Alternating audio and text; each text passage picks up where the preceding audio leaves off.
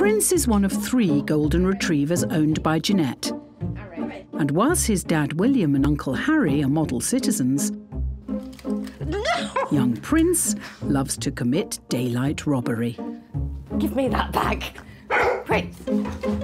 Whatever I have in my hair is going to have it. It's Jeanette's coffee mornings with her mum and friend Jane when 3-year-old Prince is at his worst.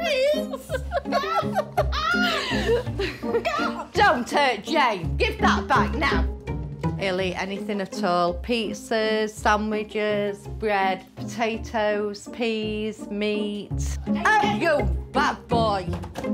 Prince. Mum Trish's lunch is one of Prince's favourites. No. Yo. I don't want him to be pouncing on people when they do come round. I want to be able to invite people around. Prince's scrunchie stealing is his most persistent habit. Leave it! Ow! Oh!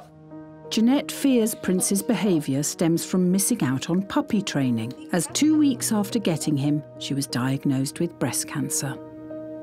As I went into treatment, it was then hard to keep up constant walking with him, constant correcting him. I was getting exhausted. He was getting more boisterous. There were days when I would cry, but he always made me laugh as well.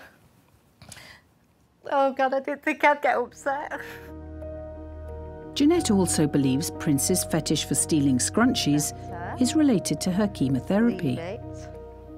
I think he was doing it, you know, as my hair was growing back, and I wanted to just start tying it up, you know, trying it in different styles, but so it all snowballed from there. Whenever I think of golden retrievers, I think of, well, I think of big, boisterous boys. But I seem to get more problems with the boys than the girls, I think, but they can be quite willful. You know, they're clever dogs, so you've got to think carefully about what you do with them.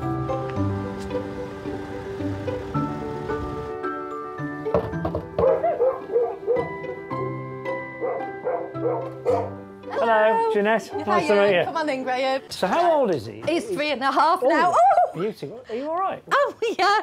Yeah, he's getting me scrunchy out of my hair. Ouch, Prince! Oh, hang on. Come here. Give me that now. Come here. That's what he does. When was it you first took an interest in your hair? He was, what, 6, 8 weeks old when I first got him. And then I got diagnosed with breast cancer. I had to go through chemotherapy.